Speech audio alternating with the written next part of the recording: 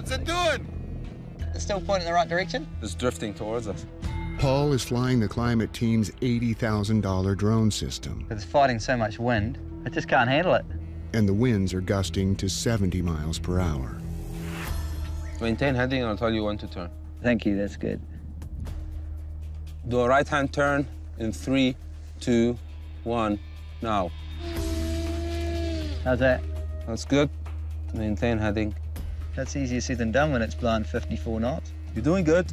We're seeing 60 knot average wind speeds, which is very high. The most I've ever flown in is about 50 knots. Left-hand turn a bit. Keep going. But yeah, there's obviously more pressure to make the most of the remaining time we've got. It's going to move south a bit. And if we don't fly, they're going to be missing a large component of the data that they planned on getting. A right-hand turn again in 3, 2, 1. I mean, it just can't handle it. It's too much wind for it. We'll do a couple more and we'll call it off. Do a left-hand adjustment a little bit. Okay. Because it's struggling into that wind, it's using battery up faster. We might have to land. Keep going. Almost there. Right-hand turn now. Alert battery. Now I've got a battery alert. I'm coming home. It's okay. That's good. The team has a complete data set from higher altitude, but they still need to get the drone back in one piece. We've got to figure out where we're going to land.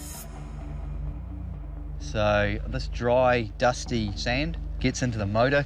So we're going to try and land on this wet sand. Of course, the danger with that is there's a river. So if we overshoot our landing, we end up in the drink. That would be bad. The gear is not waterproof. You ready? Retract the probe, please, Moan. Okay, the probe should be retracted. Okay, good.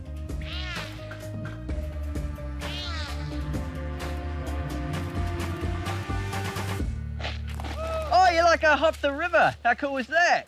Outstanding.